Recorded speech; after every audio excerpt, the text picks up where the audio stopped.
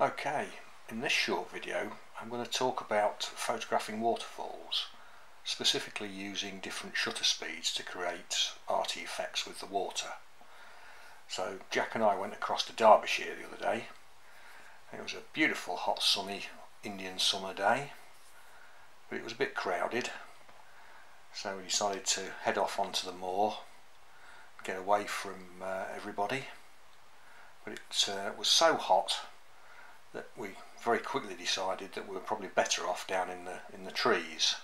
You can see in the distance there, that's Padley Gorge, and there's some wonderful birch woods on the western edge of the Longshore estate, and we'd walk down through those. Beautiful sunlight in there, dappled light under the trees, lots of mushrooms, lots of first signs of autumn colours anyway, not too much just yet. Lots of beautiful backlight. Ferns always look good with backlight, and a few leaves, yeah, just starting to turn. A little bit of autumn there, but this was what we really were there for down in Padley Gorge, these little cascades, and there were some photographers already there.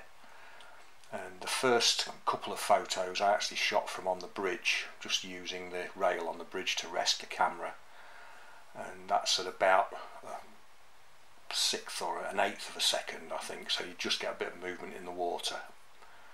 That's a very fast one, that's about an 80th of a second, where you can almost see the droplets of water, and that's a bit slower, about a sixth of a second, a little bit slower again, and finally that one is at about 2.5 seconds, so you get much more of the misty effect.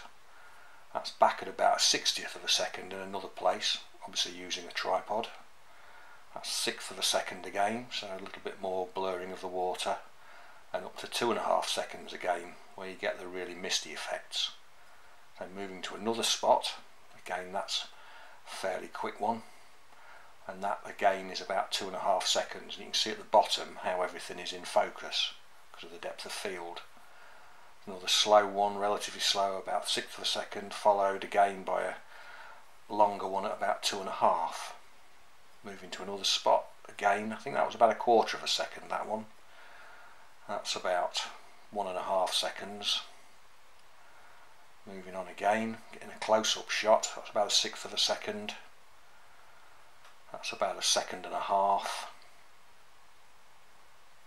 It's about 2.5 seconds.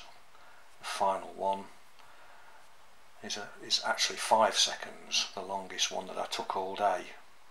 Now don't get too hung up with the numbers. The actual settings are only relevant really to me on that day. You will go on another day with different light and you'll need slightly different settings, but the principle is basically the longer the shutter speed, the more the water blurs, and I'd really encourage you just to go along and experiment. Don't take any notice of the locals, I'll try and distract you. But that's it really. Different shutter speeds, different effects.